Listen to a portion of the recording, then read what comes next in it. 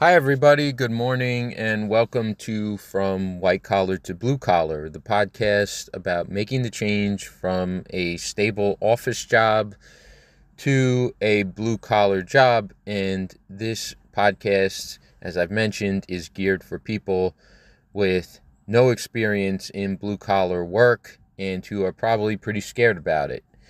So, I wanted to, in this podcast, talk about trying to make the transition to blue collar work while still keeping the office job and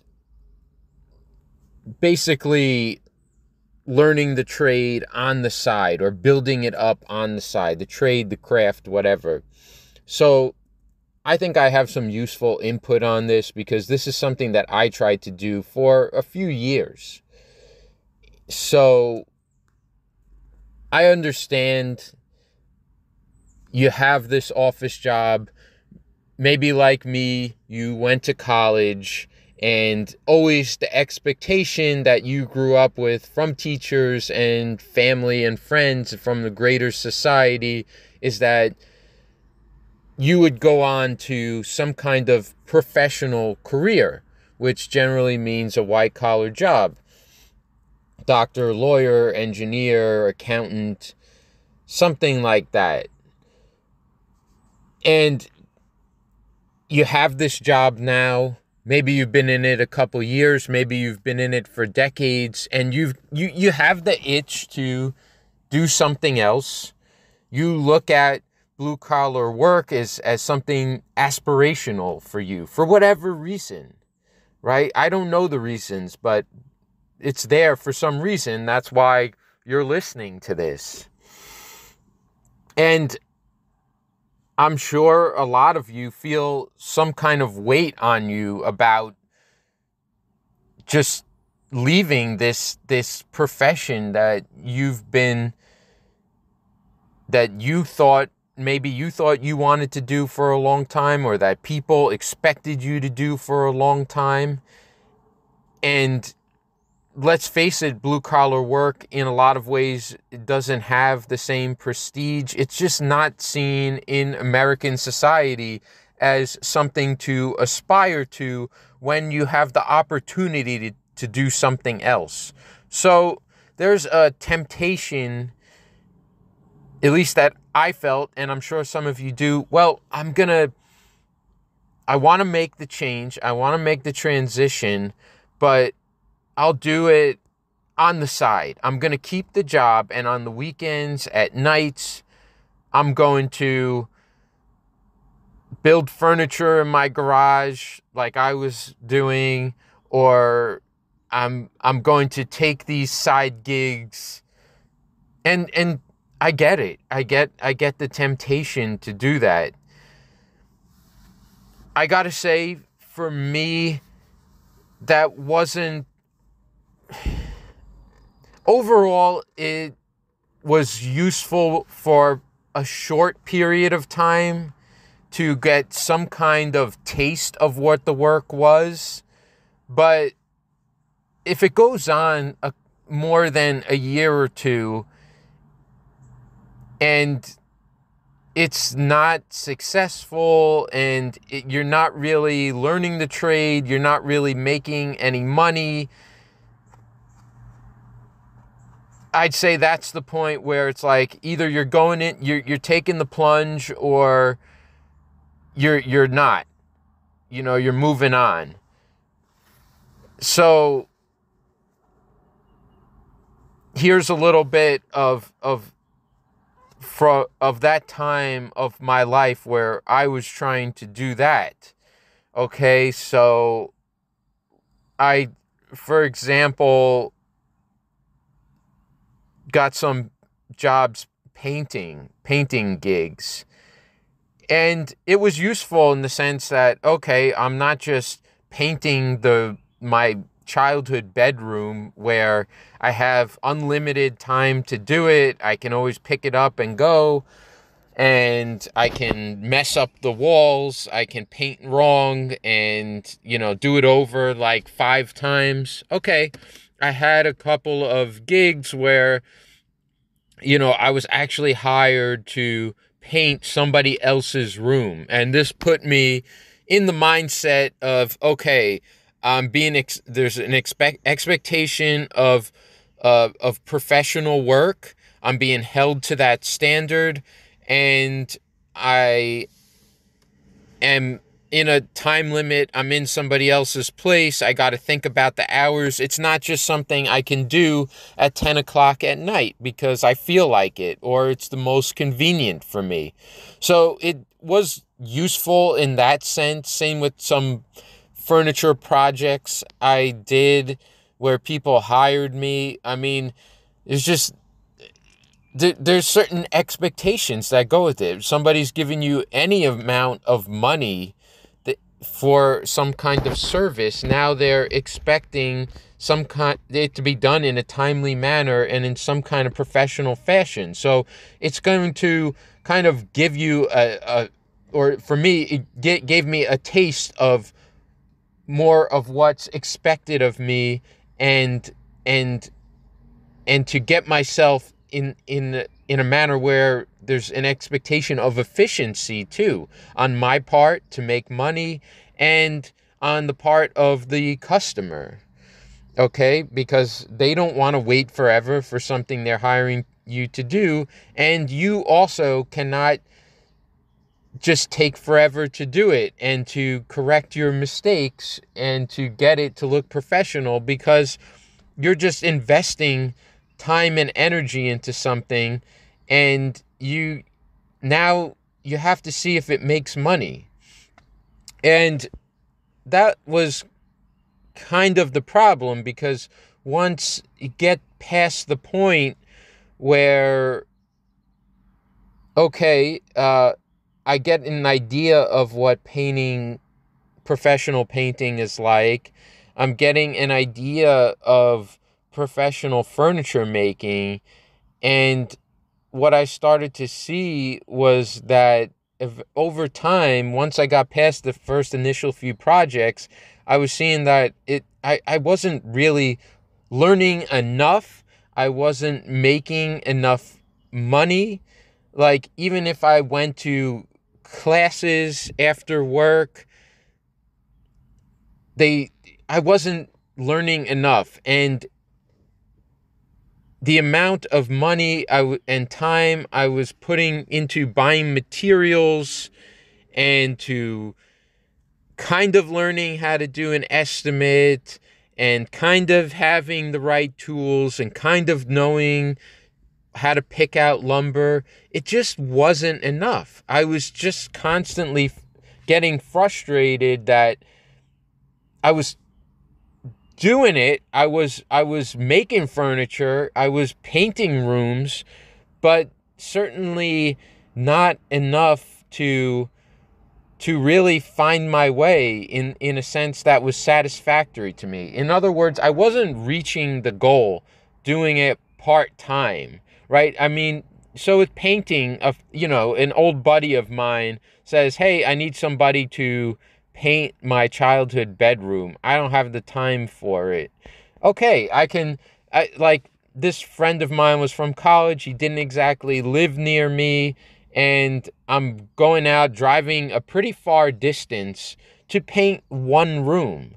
Okay, because let's face it, he knew I wasn't a professional painter. We were both economics majors in college, and he wanted to help me out, and he was willing to possibly put up with less than professional results, but he also knew he wasn't going to pay me as much as a professional painter. And I understood that because I wasn't a professional painter.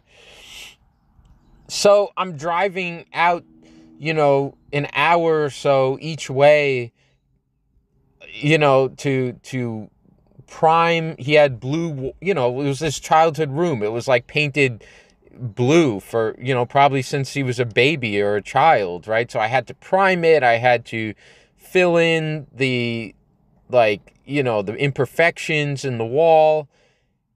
I mean, I'm going out there like a couple weekends and doing this, and um, it's just not working out. Like, he's start out, I'm not being paid enough. It's just one room. Like, the juice isn't worth the squeeze. And that's what I was finding overall. Um, you know, there's these classes and things like that. So I want to talk about going to like these classes for my trade. Now, I understand that there are like these professional schools, and maybe they're a lot better, right? Like, you want to be an auto body tech, your electrical work, welding, like, they're professional schools, but maybe that's better because like they're really for people like set and are serious, I assume, like. So here's my experience. Like, there was a place near where I lived, and they held classes for woodworking and finishing that were taught by professionals. So let's say one of the first ones that I took was like intro to woodworking, okay? And they had, other classes on using a router and wood carving and things like that. So my main issue with these classes is that, I'm in a wood shop and I'm in a class with like 5 or 6 other people. So they're going to show you, for example, the table saw or the router, and then I listened to the teacher and I listened to what they said, and then that would be your turn at the table saw. And I would wait for the first guy to have his turn at the table saw with the instructor watching, and he'd probably do something wrong or hesitate, and the teacher would work with him. And, I'm trying to concentrate. I mean, it's after work. I'm a little tired, worked the whole day full time, and I start to kind of zone out, or I'm watching, but I'm not watching. I start looking at other things in the wood shop. Okay, and then it's my turn, and the instructor, he'll have a few minutes where he can show me the right way to use the table saw, and a way that I'm not going to cut my finger off or something like that. But, the guy in back of me, he's then sitting there waiting for 10 minutes or so, 15 minutes for everything to get lined up and for me to make the cut, and he probably has a full-time job or something like that. So, yeah, I knew more about operating a table saw coming out of that class than I did before, and knew more about finishing and got some info and some direction. But was I set to really work in a wood shop after taking all these classes? No, I didn't feel that way. And like I said, I'm sure there's some better programs and more serious classes, and maybe look into those, like sort them out, like really sit in on a class. Like, am I really going to learn how to be a welder after this class, or is it going to be something like my experience? Because yeah, I paid for them. I was paying like quite a bit of money for these classes, and then for the ability to use the wood shop in my free time. And I mean, what's my free time at that point? It's a weekend. I have chores to do. I have responsibilities. I gotta wash my clothes, and I had a social life, and, go meet my parents and holidays and stuff like that.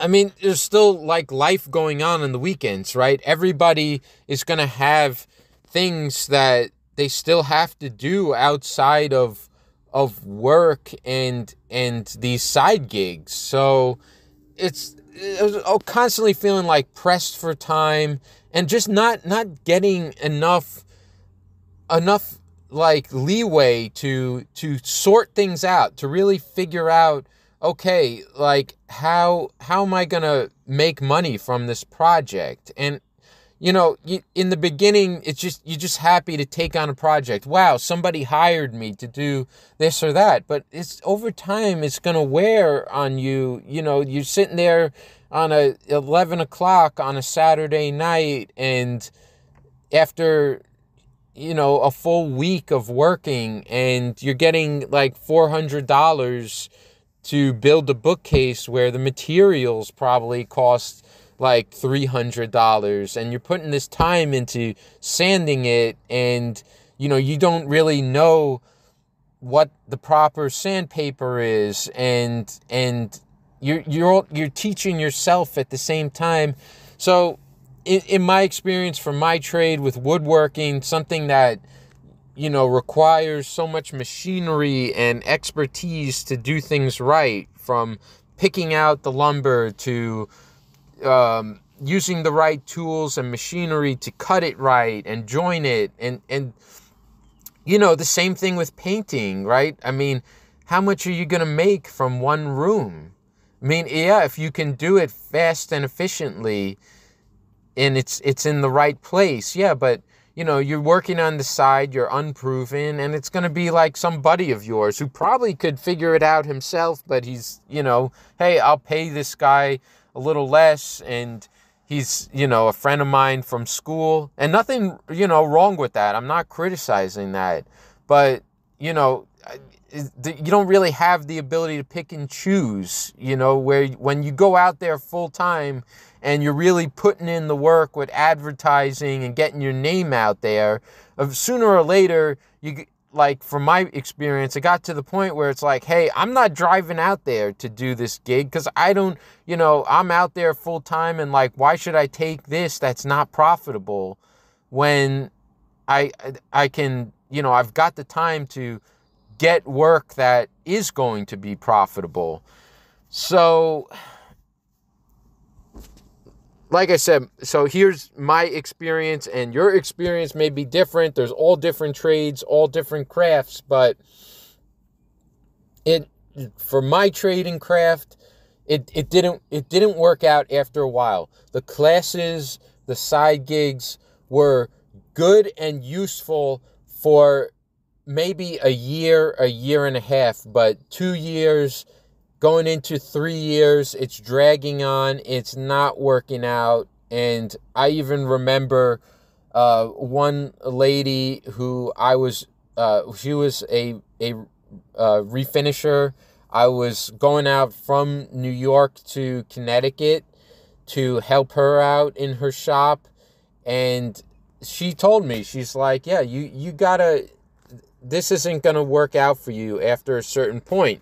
You gotta take, make a jump, and I think even in that gig, like, she was getting frustrated. I couldn't be there, all the time, or certain weekends I had something going on. So, yeah,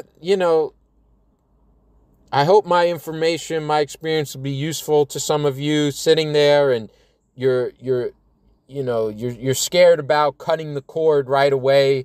The pressure from friends and family, from society, you feel like you can't do it, or it's too scary. I hope my information will be useful to some of you. So that's what I have to say today about side gigs, about classes, my experience. So next week I want to have another podcast. We'll talk about a different topic, which I think might be useful to you. I'm writing my book, and it's really great to go over the genesis of how I got into all this. I'm having a really great time doing it. So that's all for today. You all have a great day, and good luck with your endeavors.